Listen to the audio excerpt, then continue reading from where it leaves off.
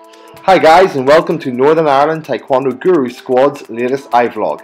This iVlog is created to provide you with a base layer workout so you can build and develop your very own Technical Ability Personal Performance Program, or TAPP for short. Enjoy! Pow! From here, from Chumbi, get a nice space. Find roughly your chest height. From here, you're just going to do touch kicks. Remember, your leg must be perfectly straight and your toes pointed towards your forehead. Basically a front rising kick. 10 times left leg, 10 times right leg. Then we're going to change to a side rising kick. Again, find your chest height, start low. Knee, then waist, then chest, then as high as you can go. Again, 10 times, each leg, each side.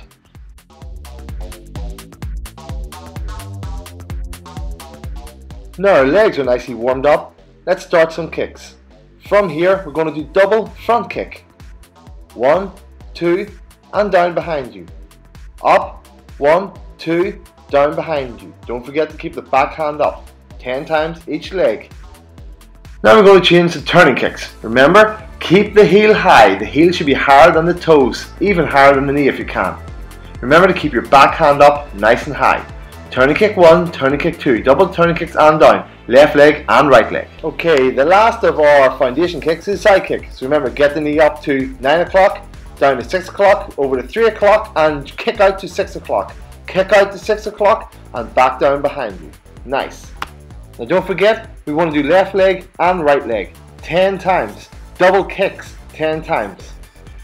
Okay, I get the hint, I agree. Let's see a real pro do it. Okay, Mrs. Parr, will you show us how it's done? Great. Knee to 3, 6, 9. Heel to the highest point. Nice. Pow! Okay, now we got to work on the line work.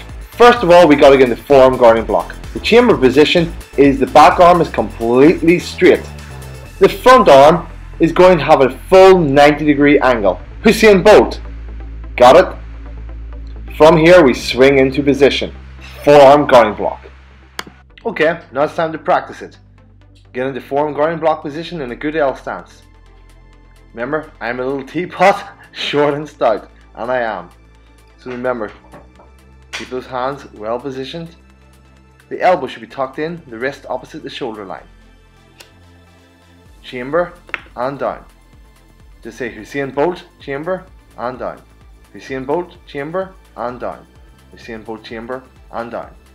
Just do it maybe 4 or 5 times each side. Okay, now we're going to move to knife hand strike, Sun Caltirity. 6 times forward, 6 times back, in your own time. Go for it.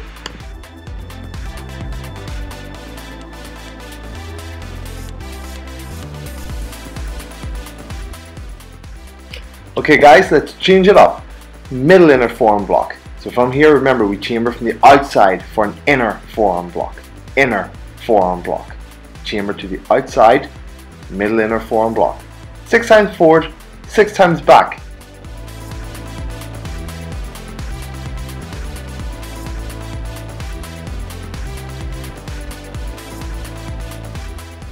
Okay, now back to classic walking stance.